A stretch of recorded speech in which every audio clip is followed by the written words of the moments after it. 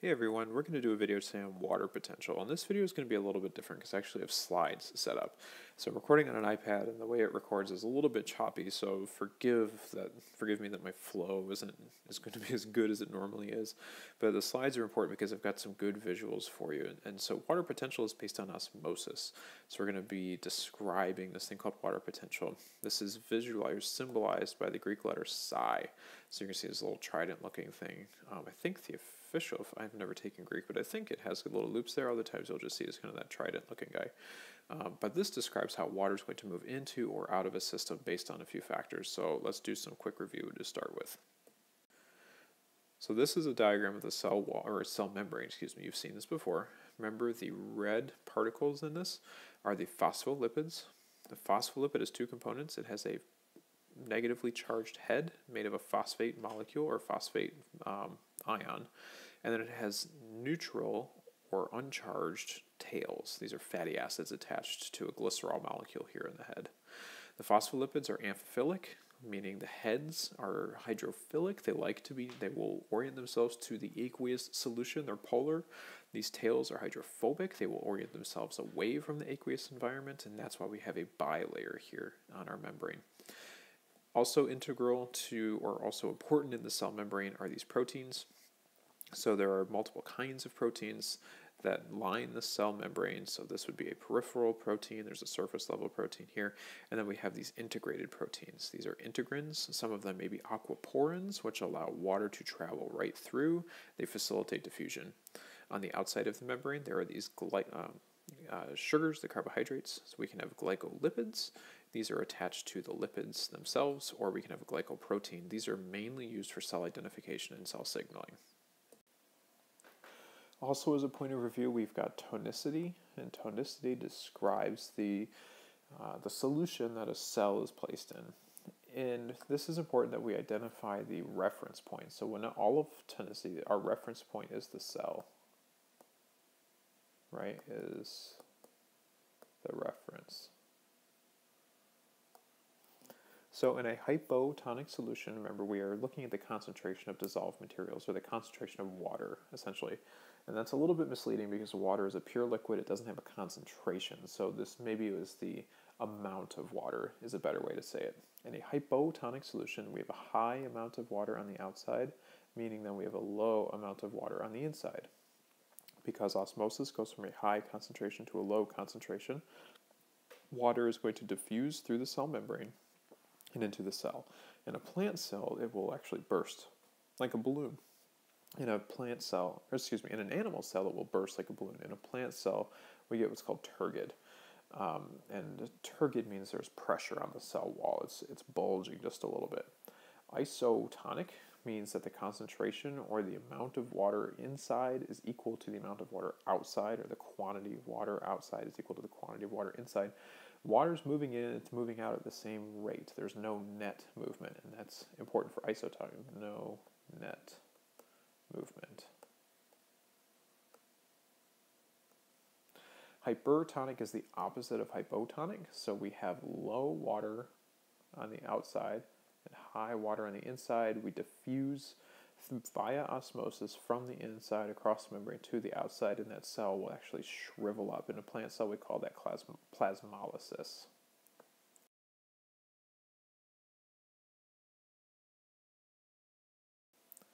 So applying that principle, if I know what the concentration is, we can predict which direction water will travel via osmosis. So I've got 5 beakers here, and we're going to make a prediction, and we're going to look at the change, or delta mass.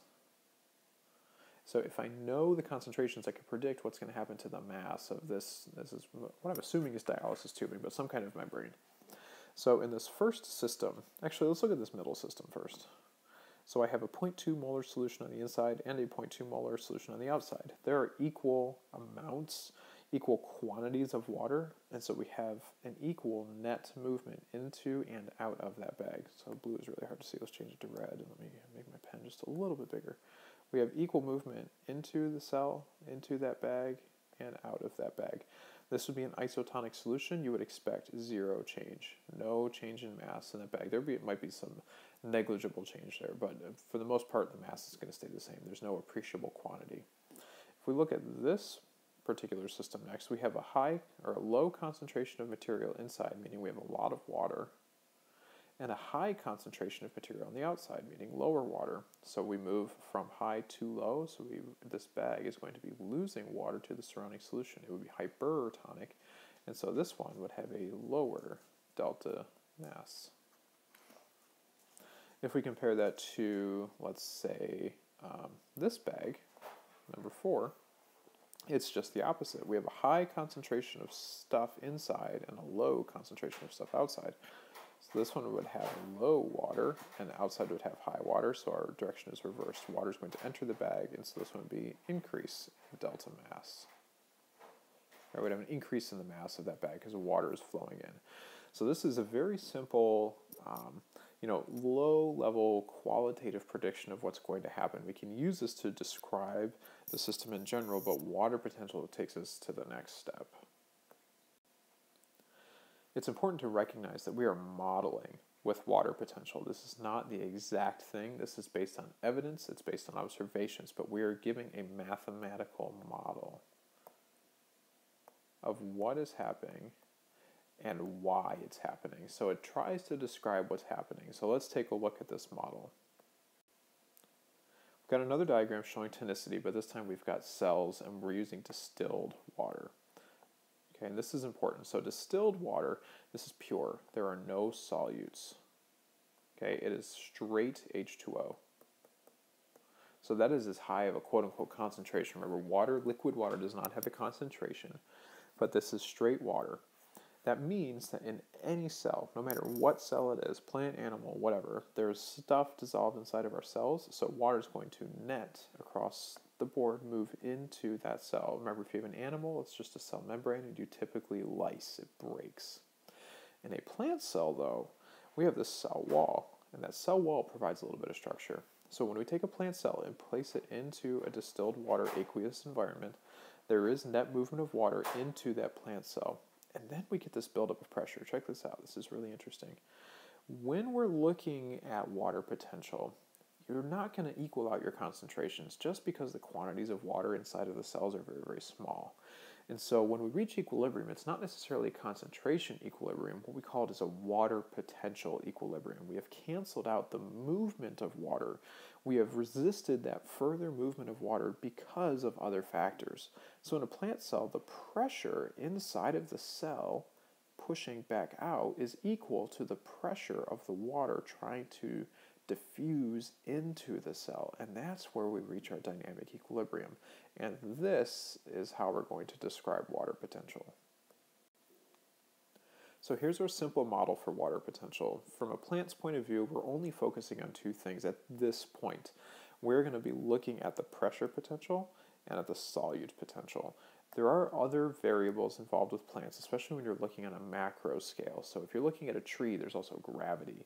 That's a major, major influence to the water potential of a plant, and that's important when that plant is trying to draw water through its root system up to its leaves. So we've talked about transpiration. This is manipulating water potential as well. But for today, we're talking at the cellular level. All we're going to look at is the pressure and the solute potential. Pressure is pretty easy. So pressure comes from the rigid cell wall that limits further water uptake. So our system, remember, is our cell. And so the pressure potential increases as the cell takes on water. That pressure inside the cell on the cell wall is increasing. So this increases as the cell takes on water. Pressure starts at 0. At atmospheric pressure, that's in an open container, there is 0 pressure. As water starts to flow into that cell, it's taking on water. There's a higher pressure on the plant cell wall, and so that pressure potential is increasing. We'll look at what that means on the next slide. I'm going to clear this out just so we have a clean slide to work with. If you need to go back, you can just rewind and pause it, but essentially pressure increases as the cell takes on water.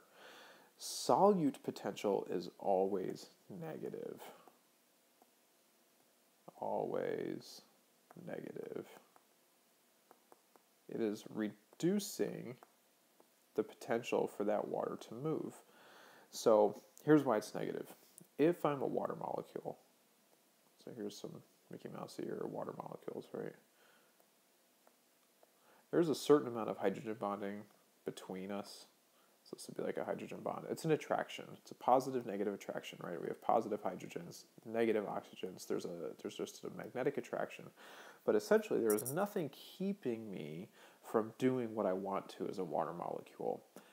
The other way to think about it is there is the highest level of entropy, the highest level of disorder that we could have in a particular system when there is nothing else dissolved. So this would be like distilled pure water. As soon as we start to add some solutes, so maybe these are salt ions, they could be sugar molecules.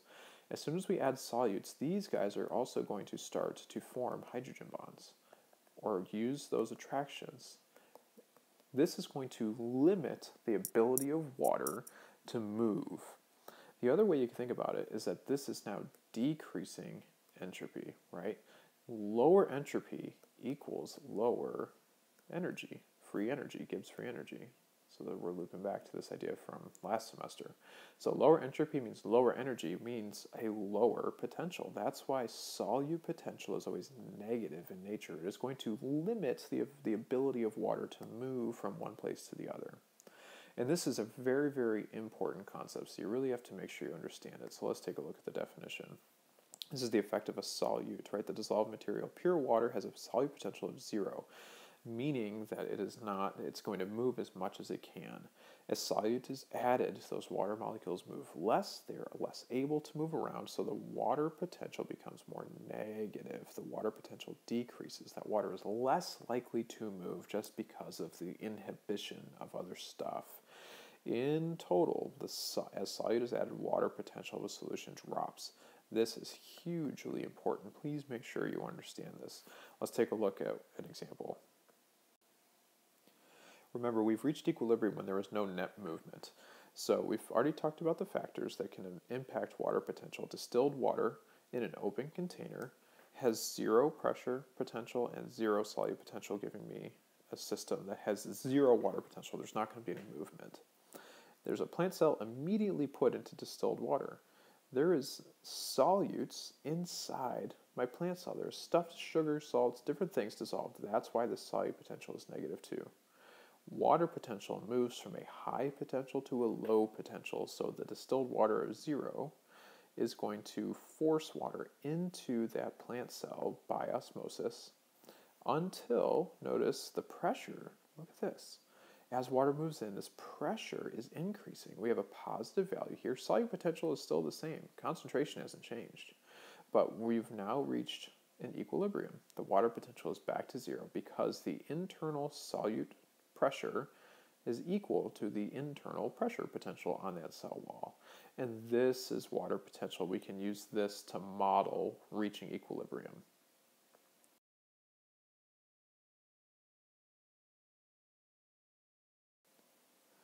So the final question we need to answer is, well, if I need to know solute potential, how do we calculate solute potential? You can use this equation. This is on your AP Bio formula sheet, but let's just talk about how to interpret it.